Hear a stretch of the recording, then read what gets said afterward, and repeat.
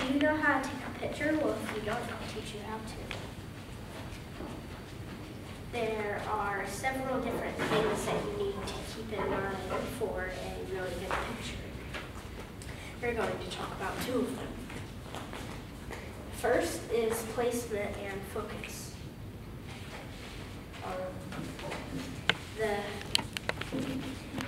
The photo, the main thing that captures your attention is the ball.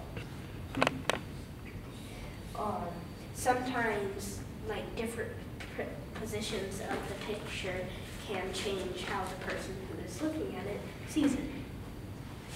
And things in focus in the picture can also change how the viewer sees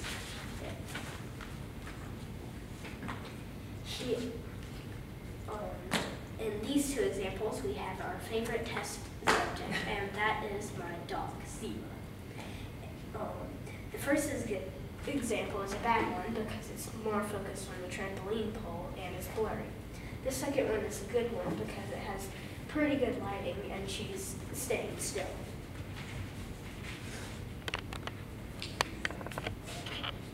But where you focus does not always have to be in the center of the picture. The second is lighting. Lighting can also change how a picture is viewed. But you don't need too much light like in this picture.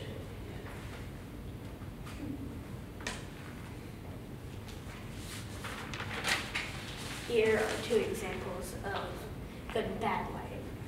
The first one, we have Ziva again, and she is ready to play and excited. Second one, she's ready to play and excited, but it's dark in our garage and you can't see her.